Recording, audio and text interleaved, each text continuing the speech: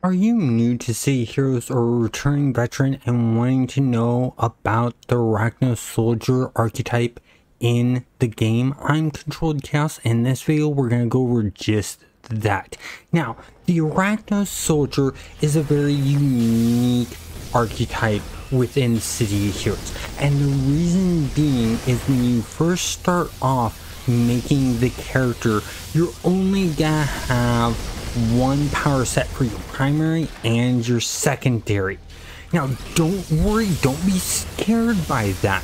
And the reason being is as you level up, you'll get to around level 23, 24, and you'll be able to get a free respec. And when you do this free respec, you want to definitely take this, and the reason being is because when you do this free respec, there are more powers available to you.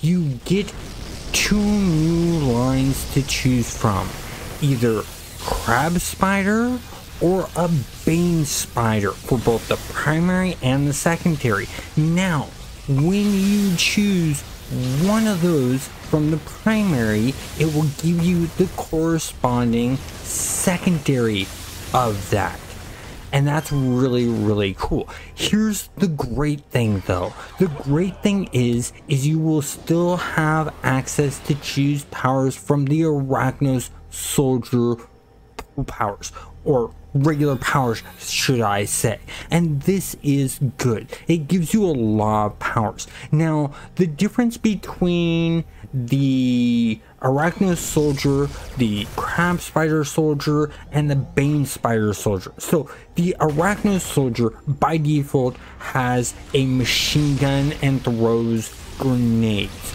web grenades, venom grenades, frag grenades, things like that.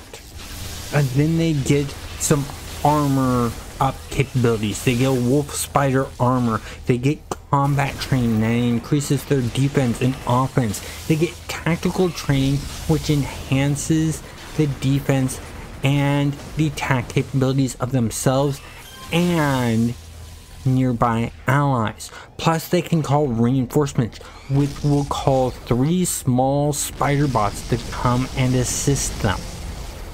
Now, if you choose to go down the Crab Spider direction, you will get a backpack put on you that will have 4 arms that goes up and over your head.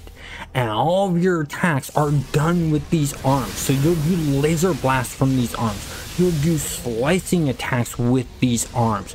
But you'll still be able to pull out your submachine gun if you take the Arachnos Soldier powers with it and be able to shoot the gun, use it to beat someone up the side of the head with the butt of the gun, or hit them with the bayonet, things like that. On the secondary power pools for the Crab Spider, you will get a Crab Spider armor upgrade, and this greatly increases the defenses of your character. You'll also get fortification ability to choose from, and when you add this power on, you become more resistant to all types of damage except for psychic powers. Then you also have a serum that you can have as a power, and this maximizes your hit points for a short amount of time. And then the final power that you get is you get a summon spiderlings, which summons 2 bigger spider bots, and that's really nice there. Now, if you choose, instead of going the Crab Spider direction, but you go the direction of the Bane Spider, you're going to have that mace that you see a lot of the Arachnos Soldiers carrying, and you'll be able to shoot beams out of that mace and smack people with that mace and do things like that are really good and great.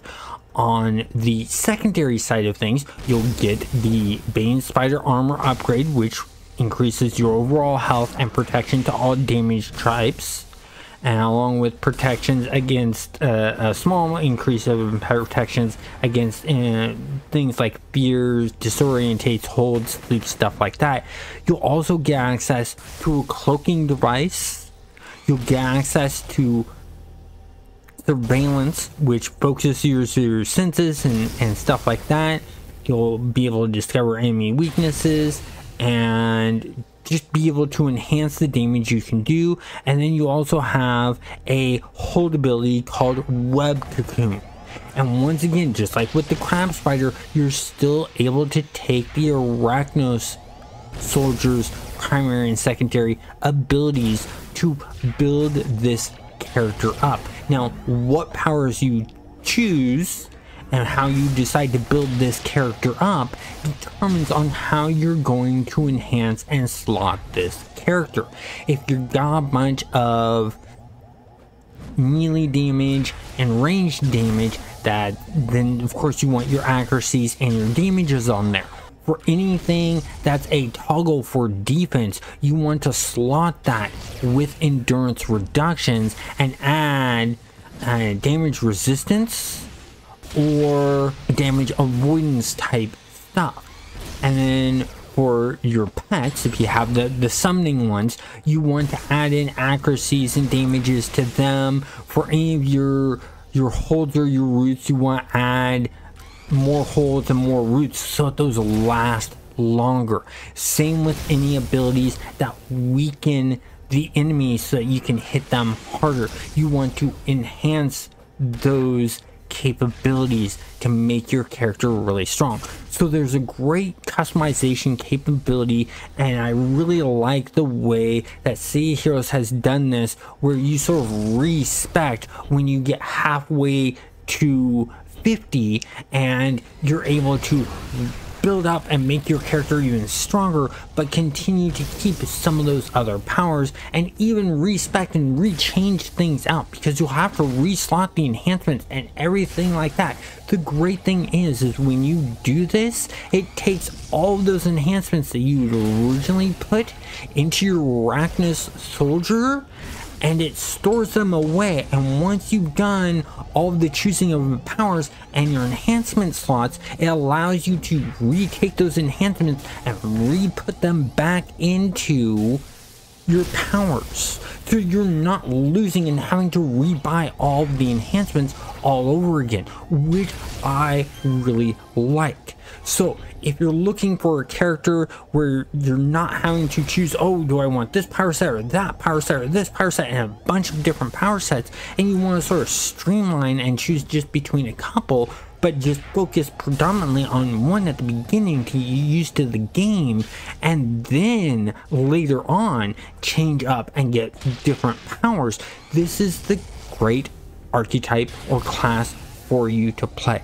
Now, if you found this video helpful, please hit that like button, share it with your friends, let them know about that, and if you're not subscribed, subscribe, and have a great day.